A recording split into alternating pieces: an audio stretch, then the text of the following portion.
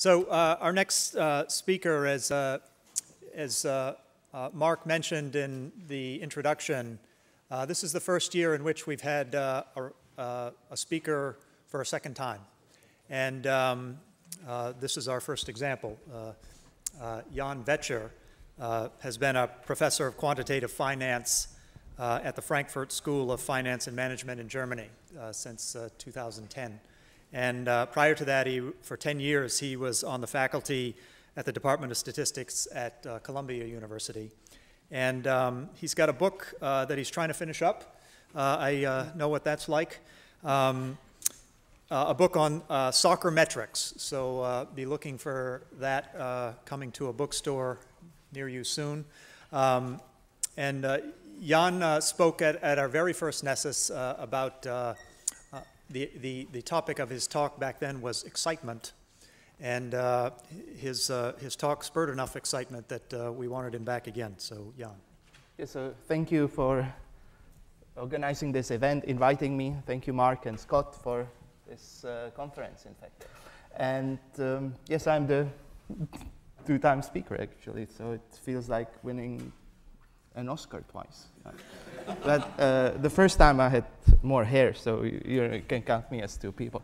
Well, this time I want to talk about crossing in soccer, or soccer as a sport in general. And there is some logic behind it, which is that soccer is arguably the most popular sport in the world, except in the US. So, you know, this is somehow bizarre coincidence that I actually present this talk in the US. But there is another thing, which is that in the US, statistics has been actually valued in terms of solving, for instance, baseball. Okay, so there is a certain, there is a strong community of scientists and professionals who appreciate that. So I hope that you know, somehow this is an opportunity to show that this statistics, in fact, has a potential in other sports, such as in soccer. And there is a sub part of it, which is that just one piece in soccer is bad, which is crossing. And I will show you on the data from the English Premier League and the German Bundesliga that this is really a bad idea to do, in fact. And let me introduce what I'm gonna talk here. So about 15% of all goals scored in the English Premier League are results of open crosses. But the open play cross is actually an aerial delivery of a ball into the penalty area. And crossing from an open play is hugely inefficient. It turns out that only one open cross, roughly out of 92, leads to a goal. And this is possible to put it into the model, estimate the impact of crossing on scoring. And it turns out that the net effect of crossing is typically negative or neutral at best. And if one takes sort of the difference between the projected scoring rate and the actual scoring rate, one can argue that there could be additional significant number of goals scored per game if the teams reduce crossing. It turns out that the quality of the team is the major explanatory factor on the number of such missed opportunities, and the stronger teams miss more opportunities in general when crossing than weaker teams. The stronger teams have more options how to score, and open play crossing seems as one of the suboptimal ways of goal creation. And in English Premiership, at least, there are 6 teams that could win the league. They are namely Arsenal, Chelsea, Liverpool, Manchester City, or Tottenham. All these teams could, you know, are projected to win the league if they just stopped doing open crossing, you know, without hiring any new players, in fact. There is another team, which is Manchester United, which is a single exception because the open crossing doesn't affect them. So that means that this would be the 6th team that could win it. a reverse picture is seen in the defensive analysis. It turns out that more goal opportunities are missed in general when crossing against weak teams than crossing against strong teams. And it's kind of interesting that the actual conversion of open crosses to goals plays only a minor role for explaining the impact of open crossing on goals. So this is roughly the summary of the talk, what is coming up. How did I got into it? In fact, I'm sort of not a major soccer fan, in fact, but Scott said that my background is in finance. And the thing is that in Europe, there is a major betting market that trades all these betting contracts on each individual game. And the betting market trades events such as win, draw, loss, and in a given game you have additional contracts. For instance, total number of goals, exact score, or team to score next, no goal event, and so on.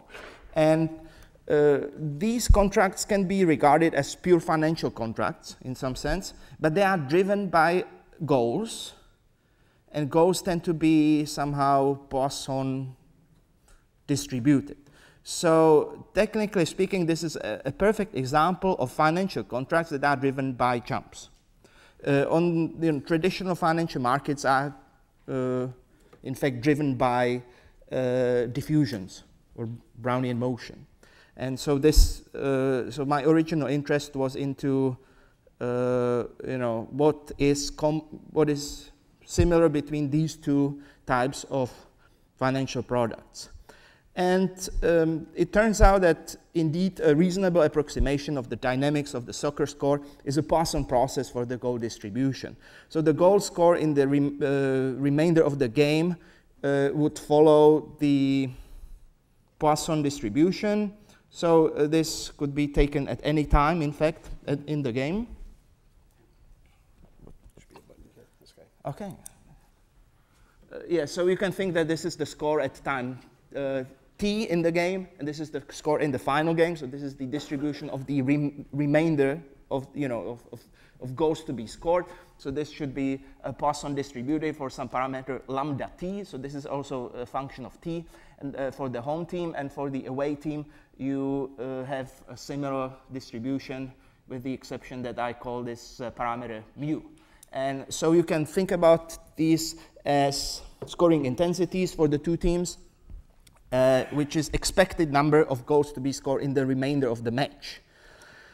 There is one simplifying assumption, which is if we assume that these scores are independent, then we can compute all these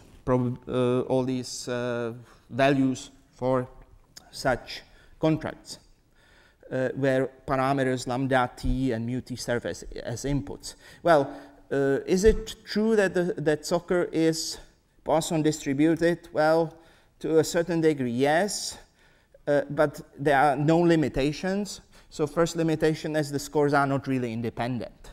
So the observed correlation of the score in the English Premiership since 2006 is minus 0.057, which is a reasonably small number, but it's negative and it's statistically significant.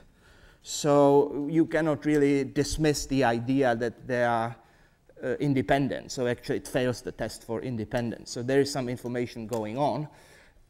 For modeling purposes, this is extremely difficult to model two Poisson distributions with negative correlation. So it's a headache. As opposed to Poisson with positive correlation. There is also some memory in goals, but this effect is reasonably small. In fact, there is a nice contract, at least from the probabilistic point of view, which trades next goal. And the probability that a next goal is scored by a particular team should stay the same before and after the goal if there is no memory in it, so in the system. So actually there is at least a very nice and clean contract that could let you test it. And this is true to a certain degree.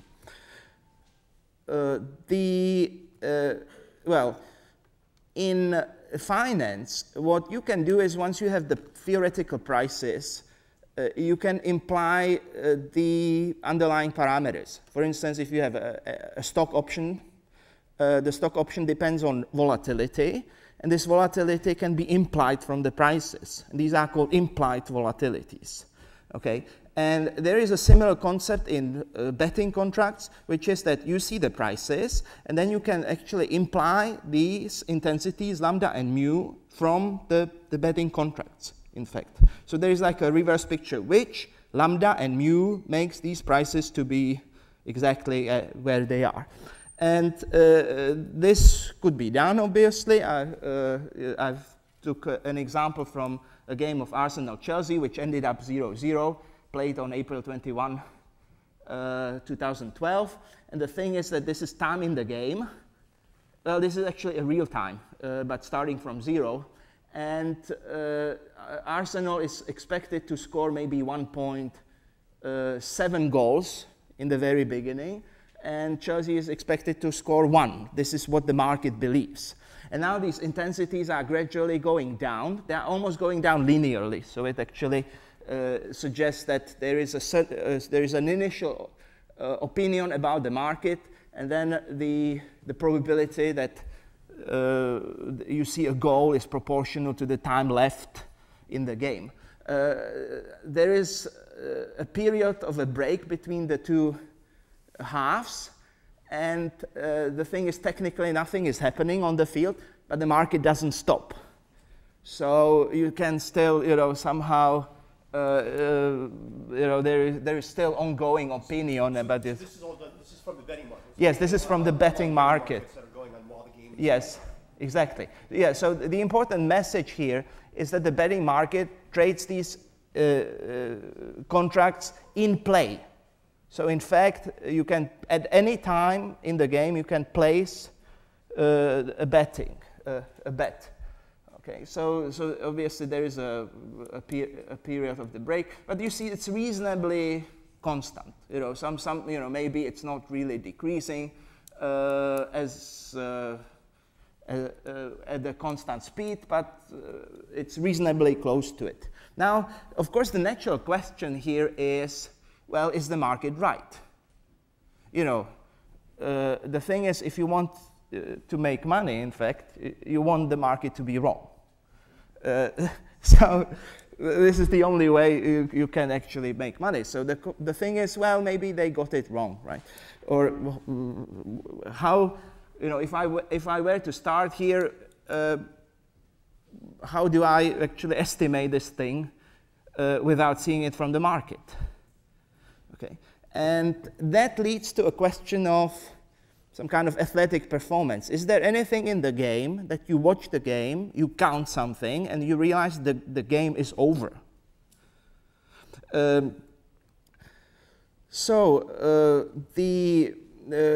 Soccer, in fact, is a difficult sport to predict, to be honest, because if you watch, for instance, tennis, it's kind of even visual obvious that one player is better than the other, and the game is actually will be concluded with no surprises in some sense. But in soccer, this is really a small Poisson intensity event. And so even a weaker team can underdog, can surprise a stronger team by scoring some kind of random goal, and there is no way that the stronger team comes back. I've seen many commentators who comment the game and they get it completely wrong, meaning they say, okay, this team is much better, and they are gonna win it, and at the end they don't. And so of course the natural question for me, who I don't really care who wins, I just want to know when the win is coming, and I want to know it in the first half. Okay, so is there like some kind of advanced statistics that would tell you that, okay, they are doing something, and because of that, I know that the game will result? And obviously this statistics is not obvious, because if this was an obvious point, everybody would know it. Okay, So it's, for instance, not the possession of the ball. It's not the percentage of it. It's not the number of passes. Okay, so there are many things that that you may see visually that a team is keeping the possession, but that's not enough to win the game. Okay, many examples that this is not a significant statistics, in fact. But in the recent past, in fact, it's a very recent past, there are some data that helped me to analyze this thing, and there's one of them is from a tracking company or statistical company, Opta. Okay, so Opta published data since 2008 for the English Premiership, which includes a database of 1,900 games. I also use a website which is ESPN FC that has match reports since 2008. And the leagues maintain the statistical, much smaller statistical data though. For the English Premiership, it's premierleague.com since 2006. This includes 2,700 plus games. And there is the Bundesliga since 2009. It includes 1,250 plus games. And there is tracking. So the one interesting thing about German Bundesliga is that they publish tracking data. So it means distance and speed of individual players and the team as cumulative. And what turned out are the usual suspects, actually. So when you regress the goals on these athletic performances, what happens is that it spits out top speed in the Bundesliga. It spits out discipline and stoppages. So discipline means somebody is sent out of the field, so they are playing without a player. Stoppages disrupt the flow of the game, so it means that there are less goals, but for both teams. And to my own surprise, there is a statistics on something which is called open crosses. And this is a big minus sign for the impact on goals. I should say one little thing here in terms of difficulty of studying soccer. And it's that not everything is causal. So for instance, speed, speed creates goals. That's probably true. Like if you have offense that actually is faster than the defense, that's actually certainly an indication that there could be more goals. But it could be also the other way around. It could be that they are losing by a goal and they start to run faster. Okay. So, and the thing is, for studying statistical impact, you need direct causality. So it means that if you do this, you will have more of those. And I guess that this is the limit, at least in soccer, because many things are not really directly causal. Okay. However, the open crossing is causal, because this is a situation which happens, it's a choice of the team, if they do it or not. So I'm in a relatively lucky situation that this seems to be, that there is a direct causal effect of crosses on goals. Okay, so there are some facts that I want to tell you about crossing. So definition of a cross, it's an airborne delivery of a ball from the side of the field across to the front of the goal. So it means that there is a player who is on the side, typically runs with the ball and lifts the ball, and the ball flies in the penalty area with the hope of finding his teammate.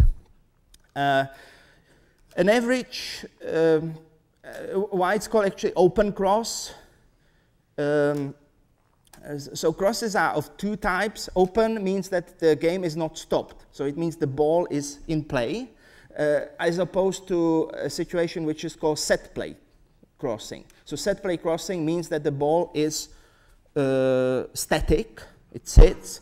It's, for instance, during the free kicks or during corner kicks. So there are certain situations when the ball sits, and that's not a part of this study. But an average English Premiership league team makes 18.2 open crosses per game, and scores on average 1.33 goals per game. An average Bundesliga team makes 11 open crosses per game and scores 1.45 goals per game.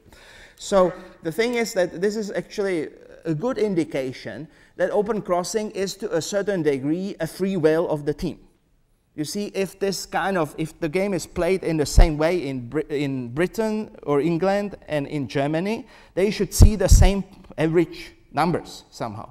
But the German teams are crossing less, and much less. They are just at the 2/3 of what happens in England. So there is a huge difference between the two. And my argument somehow is the more crosses you make, the less goals you score.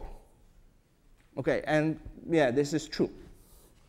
I kind of don't want to compare the two leagues because it's a little bit tricky to say, they may have different teams, but you see that there is a measurable effect that indeed the German Bundesliga scores more goals. In the English Premiership, these 18.2 open crosses produce 3.7 good crosses. Good cross is defined that the ball finds your teammate. So it means it lands on the head, or there is a touch that your player touches it first. On the other hand, there are 14.5 bad crosses. So it means these are crosses which are touched by the opposite team. Mostly the goalkeeper just grabs it. Okay. And the vast majority of open crosses results in a loss of the possession in a favorable position, obviously. So most of these crosses are just giving up the possession, in fact. A goal is scored per 92 open crosses. The variability among the teams is huge, though. So there are some kind of, there are teams like Manchester United. Manchester United needs 43.8 open crosses to score a goal, but another team, Southampton, needs more than 100, close to 150 to score a goal. The thing is that there is a strong observational bias. So if you are just a TV, if you are just a fan, and if you watch TV, or if you watch TV highlights, which are the situations when the goals are typically scored, you see the good crosses. Okay, so it means that you see per every round, you see a few goals that are scored from crossing because statistically that happens.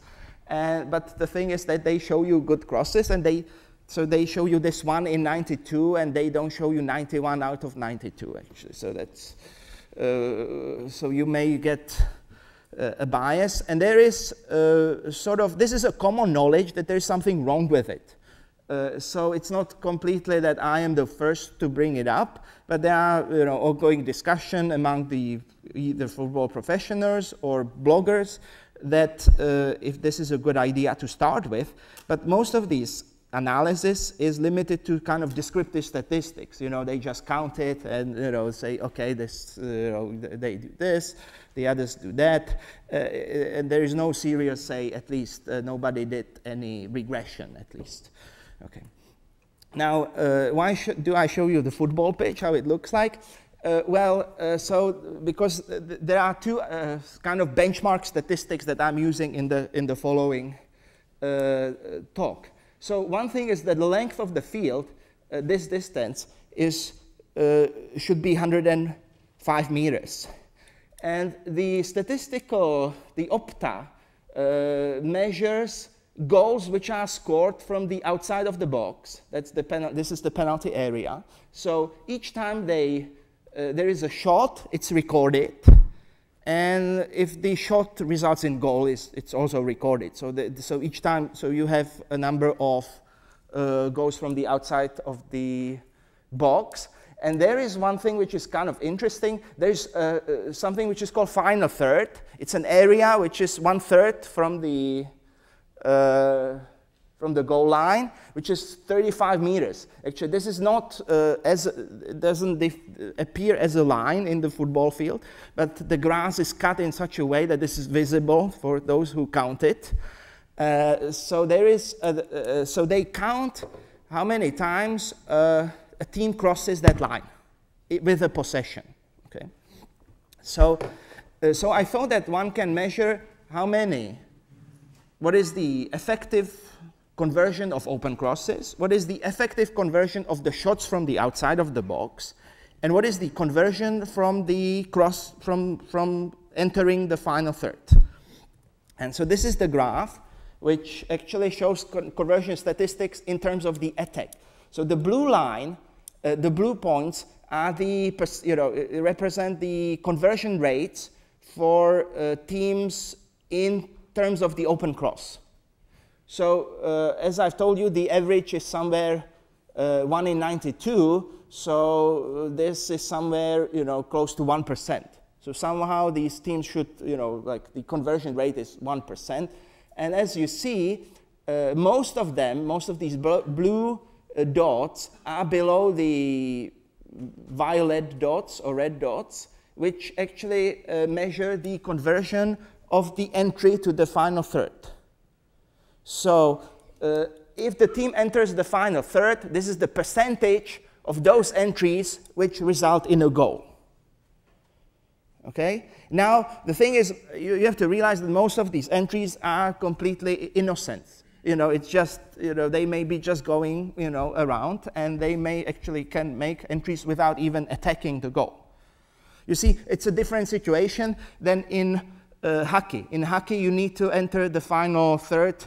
You are the attack. You cannot have any players in the attacking third before entering the area. Okay. In soccer, this line is movable. This line is defined by the last or to the second to the last player, so you can actually pass into the final third without being in offside. Okay, so this entry can happen by a pass, not just by having the ball. And the green points are conversion rates of shots from the outside of the box. So you see that if they decide to shoot now. Teams like Manchester United converts every 1 in, say, 25 shots in a goal. Okay, but this is a much larger variable statistics. And what is interesting is only very few teams are beating the benchmark in terms of entering the final third. And the first team, Manchester United, is in fact an outlier, as you see. So they are by far the best, because the next second team is Chelsea, and they are almost to 1/2 of it. Like this. So there is a huge variability in this. At least, well, not variability, but the Manchester United is an outlier, and all these teams are kind of bad. But there is one interesting thing which you should notice, is that the better teams tend to be on the top here. Manchester United, Chelsea, Manchester City, Arsenal, Liverpool. So these are teams that actually are competing for winning the championship. And then there is a team which is Tottenham, okay? And Tottenham is already somehow, they are not as good, in fact, okay, in this sense. And there is a reason for it, because the stronger teams, they kind of support this game practice. So they hire players that are athletically capable of producing or converting these crosses. For instance, if you are a taller player, that it has a certain advantage. So it means that these better teams tend to be more rich, and they tend to buy better players who are able to do this kind of job. Now, there is opposite thing, which is conversion statistics in terms of defense. So what are the teams that are best in terms of defending the open crosses? And on the top, you see Fulham, Manchester City, and so on. So this order is kind of less, the top teams are not really lining up on the top. And the reason is that there are no special defense players against open crosses. So it means that if you are like a team like Manchester United, you defend everything and not just open crosses. So there's no reason why the statistics of the open crosses is somehow particularly better. But there is one thing which is one of the top teams. Tottenham is really sitting in the bottom of this graph, so it's kind of good to cross against Tottenham. Okay, well, there are some kind of concerns. So the thing is that in order to convince football or soccer professionals, better say, the fact that the ball results in a bad cross doesn't mean that it's the end of the game, because it may rebound and they may actually get the possession back and maybe score later on. So there is like a follow-up play. But the other thing is that if you choose to cross, then you are kind of giving up on the other alternatives. Other alternatives means playing it more to the center on the ground. And if I regress actually goals on open crosses, it's taken care into. Because goals can be produced by open cross indirectly, in fact. So if there is a positive impact, it's actually getting counted in. Okay? If there is a negative impact, it's also counted in. And so what I do is, well, this is good because I'm in this, kind of among statisticians. I'm not really, don't consider myself a statistician, but I kind of know what I'm doing. So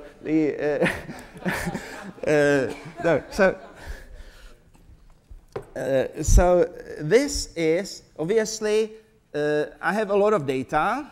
And now I want to pool them according to the teams, right? Because the teams may be variable in the terms of the quality of attack and variable in terms of the defense. Okay, so there are two ways how I can group them, according to the attack, according to the defense. And this leads to something which is called known cross-sectional model. So it means that you have groups, but there are two different groupings. Like, for instance, if there is Arsenal playing Chelsea, Arsenal sits as an attack team, Chelsea sits as a defense. But in the same game, Chelsea is also attacking and Arsenal is also defending. So I have these two groups here. And what I do is I want to explain goals as a Poisson. It's a result of a Poisson, which has three parameters. There is some kind of intercept. Okay, so it means there is some kind of, league level of scoring these goals. There is an effect of home field advantage, so this actually is beta H. And now the thing is there is a coefficient which sits with the cross. Okay, so this is the estimated impact of, so this beta I is the league average of the intercept, the beta H is the league average of the home team advantage. This beta C is the league average of the quality of the cross impact on the goals. And then what I allow is variability according to the attack, which is U, and according to the defense, which is V. Okay, and I do allow for variability of the intercept, and I allow for variability of the cross. I just don't allow for variability in the home, because this turns out to be as sort of not insignificant, but the number is more or less the same for all the teams, so there is no need to actually make it too variable. And what is expected is that this variability of these coefficients is normally distributed, okay? Which is a bit sort of restrictive, because as you saw, the Manchester United is probably an outlier beyond normality. Okay. So this is what happens. Okay. So when you run it on the EPL, there is an intercept. You have to realize that it's actually it sits in the exponential. It's not a linear regression. It's Poisson. So I'm estimating the E to linear. So these are coefficients which sit in the E to this. So the intercept is here. Home advantage is this, and the open cross is minus 0.022. So technically speaking, each cross costs you on average more than 2% of all goals. This is like scaling, because this is exponential model, so it means that everything is scalable. It's not linear, but this costs you 2%, maybe 2.3%. These are information criteria, a number of observations. There were 29 groups. Now, as you see, this is beyond any significance, because the coefficient should be, the confidence interval is pretty much 2 standard deviations away, and this is the standard deviation, so I'm somewhere between 1.8 to 2.8, minus 1.6%. So I'm significantly away from 0. So this is beyond any doubt that this is a bad idea to cross. And then this is a variability of the coefficients. So the coefficients of the intercepts are varying, in the terms of attack and in terms of the defense. So I better show you the individual coefficients. And so this is for the kind of two top 17 teams. I just crossed out the teams which were either relegated in the past, so they disappear from the league, or they were recently promoted. So I have these kind of traditional teams. And as you see, there is one interesting pattern. The stronger is the team, the worse is the coefficient. So Arsenal is a strong team, 0.03. Chelsea is a strong team. Liverpool is a strong team. Manchester United is a strong. Manchester City is a strong team. Manchester United has a small coefficient, but that's not surprising because it's a superior crossing team. Okay, so actually, I'm kind of glad that these statistics actually caught this ability to of beneficial crossing for Manchester United, but Tottenham is absolutely bad. That's it's 4% actually. So this is an interesting pattern, and it has an explanation. In fact, so the explanation is that we are talking about luck versus skill. So aerial delivery is hugely random. So it means that it cannot be, sufficiently repeated. Effectively, most of these goals can be attributed to some luck. Okay, and the thing is, if they don't cross, they can actually play on the ground. And then the skill actually may appear. They are faster, they probably have a better control of the ball, they can dribble. And the thing is, these opportunities are missed by this crossing. And the better is the team, the more of these opportunities actually are, forfeited. So this is not a surprise here, I would say. In terms of the defense, the defense is not that kind of, it has some variability, but you see where are the big numbers. The big numbers are usually in teams which are not competing for the top. Norwich, Newcastle, Southampton. Here in the bottom is West Bromwich or West Ham. So the thing is, if you are a strong team, it's a really stupid idea to cross against a weak team, because you can overplay them on the ground. And this is visible from these coefficients. However, if you play against, I don't know, Manchester United, it probably doesn't matter if you pass it on the ground or shoot it in the air. Okay? All right, I did the same thing for Bundesliga, and as you see, the number is also similar. It's actually 2, it's 2%, so this is a similar impact. As I've told you, they have much smaller average to start with. So is this story same here? Well, so the story is, well, as you see, there are 2 top teams. One is Munich, Bayern Munich, it sits here.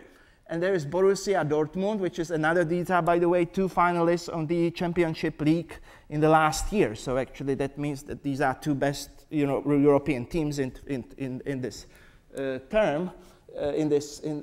And as you see, Borussia Dortmund has the worst coefficient here among all these teams. So it means that they are most suffering from this fact of open crossing. The Bayern Munich is not that bad, but it probably means that I don't have a conversion statistics for Bundesliga, but I suspect that they actually score a decent, significant number out of crosses, so it doesn't actually kill them that badly. In terms of the defense, as you see, teams that are not top teams are actually have worse coefficients. So Hanover, Werder Bremen, Wolfsburg and stuff. And guess what? Bayern Munich has a positive coefficient. It's quite close to 0, but what does it mean? Well, it's a holiday when a team scores against Bayern Munich. They probably let maybe 10 goals per season or something. And so it means that it really doesn't matter if you try to score it on the ground or shoot it in the air. And so that's the story. So I'm glad that, you know, these numbers are picking some message here. Okay, so as I've told you, they are negative, but the thing is they are still at most neutral. So there's nothing which would say this is a good idea. Okay, as I've told you, my impression is that the stronger attacking teams tend to have more negative impact on scoring than weaker teams, with a single exception of Manchester United. And this is due to the fact that aerial delivery of the ball has less precision and thus has more luck than skill involved. Stronger teams benefit more from situations that depend on skill, in contrast to situations that depend on luck. Okay? The negative impact on scoring is more visible for weaker defending teams, and it may be neutral against strong teams, such as Bayern Munich. And one thing which is similar in this picture is that other things which have less precision in soccer, they tend to have the same impact. So, for instance, less precisions are long balls, and less precisions are corners that are played inside the box. So, this is the same type of story. And I show you some of these graphs that I'm not kind of completely outrageously lying here with statistics. So the thing is that, as you see, if I just plot the open cross on goals as points, I try to jitter these points so they actually don't lie on each other when they happen to be, have the same value. And this is the average number of crosses home. This is average number of crosses away. This is average number of goals home, and this is average number of goals away. And these are the two. The red line is the projected. It's the best fit for the data. You know, for these, the data is now the Poisson intensity. Okay, it's not the goals. It's the Poisson intensity. And as you see, I'm kind of doing a decent job. This is believable. There is one thing, which is if you are Tottenham, and if I'm counting your open crosses. Once I get to, I don't know, 18, and if you are playing away, there will be no more than 3 goals. You see, there's absence of data here. Okay, so it means once you go into critical number of crosses, there you will not see many goals. Okay, so here is your prediction for the game. Arsenal is here. There is one thing which you can argue is that this intercept. The difference between this point and that point is the projected improvement of the scoring. Okay, I mean, it's a little bit too outrageous because it's exponential, and maybe it actually goes and puts a little bit more twist to the left. So it's more than realistic. But you can actually somehow, in an extreme, say, well, if you just stopped crossing, this is what I would expect you to score. How many goals? Okay, so these, Arsenal can score 4 goals at home if they just stopped crossing. Manchester United here, as you see, they are almost uniformly distributed points here. You see, so these. I want to show you the contrast. Okay, so Tottenham has absence of these points here. Manchester United does not. Okay, so they have points here, and so it means that the crossing is really neutral to them. I estimate this slope negative, but it may not be negative because there's a mean reversion to the, I don't allow for too big difference from these coefficients estimated from the global data. Okay, Chelsea, bad. Liverpool, bad. Manchester City, bad. Stoke City, a weak team. I mean, I don't want to offend their fans, but the average number of goals they score is about 1, and so that's not like Chelsea, for instance. And the effect is almost neutral, in fact, as you see. Bayern Munich, so this is German Bundesliga, this is sloping down. Borussia Dortmund, bad. And Werder Bremen, a weaker team, it doesn't matter too much. In terms of defense, as you see, if they are playing, that means if you are playing against these teams, well, it's not very strong, in terms of, It probably doesn't matter if you cross or not against Manchester United. This is neutral. Tottenham, well, slightly negative. Arsenal, slightly negative. Chelsea, slightly negative. Liverpool, slightly negative. Manchester City. But West Bromwich, a weaker team, okay, you see the difference. You shouldn't cross against West Bromwich. Okay, Bayern Munich, well, you can cross against Bayern Munich. That's not a bad idea. Borussia Dortmund, you can cross against Borussia Dortmund. Werder Bremen, no, it's a bad idea. Okay, so is crossing that? Well, no.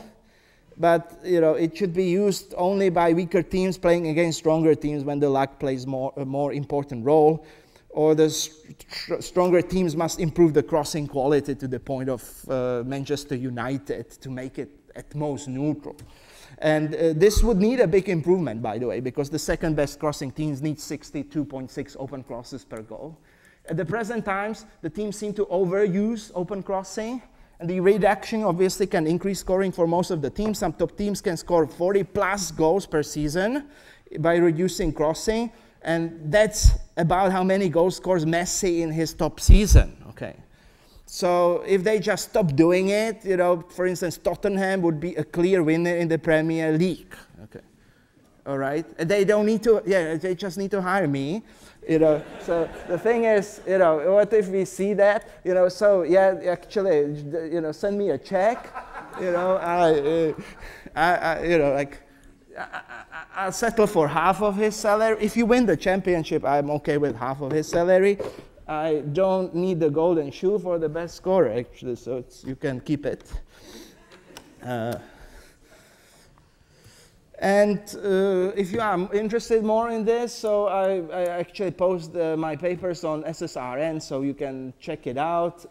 I still need to, somehow polish this thing, but once it's done, it will be there. There is an older version that uses standard linear regression, so something is there. Conclusions are pretty much the same. So thank you.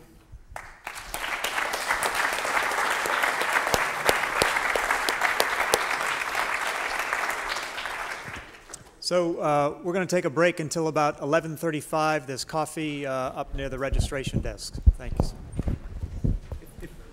If you have any questions for Jan, please ask them there. I'm sorry we didn't have time for questions.